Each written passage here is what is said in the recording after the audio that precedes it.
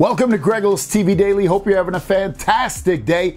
We heard yesterday about the Galaxy Fold Special Edition gonna get S Pen support. We talked about that yesterday, but we also heard that there was gonna be no digitizer inside of the display of the Galaxy Z Fold Special Edition, whereas when the Galaxy Z Fold 6, that has it. S24 Ultra has it as well. Well, how are they actually doing this? Because it's kind of an interesting and I guess somewhat new technology, at least on the phone side. This coming from Ross Young saying no digitizer to reduce thickness and cost. So they have come up with another way to make the S Pen work. And again, he's talking about the Galaxy Z Fold Special Edition. And just to throw a little context in here, Sam Mobile put out an article and they kind of define it really well, saying that the devices like the S24 Ultra and Z Fold 6 offer an S Pen support through an active stylus method and a digitizer embedded in the screen. In layman's terms,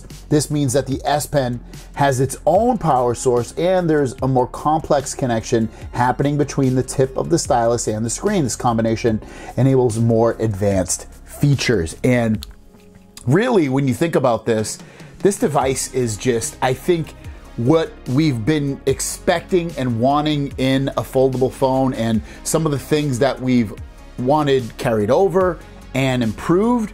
This phone theoretically has it. Again, it has that S24 Ultra camera. We've been wanting an Ultra camera experience on there. It has S Pen support, and the way it's getting the S Pen support is, again, a somewhat seemingly new technology that Samsung is using. It could be something carried over from their Fan Edition tablets, but regardless, it still has some kind of S Pen usage on the display. It does have the bigger displays as well, and it's thinner and lighter, 8 inches and 6.5 on the outside, and then you're talking about 8 Gen 3 processor in there from Snapdragon, which is kind of weird because reportedly the 8 Gen 4 launches in November, and I'm kind of surprised they wouldn't just wait until November and be like, here you go, you have the best, the best, the best, the best.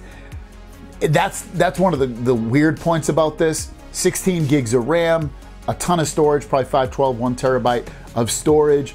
There's a lot in this phone that is a good slap in the face at this point. I was hoping and seemingly it didn't seem like it would be a slap in the face, but let's be honest, it's a slap in the face. It's rewarding two countries, South Korea, which is obviously where Samsung's from, and China.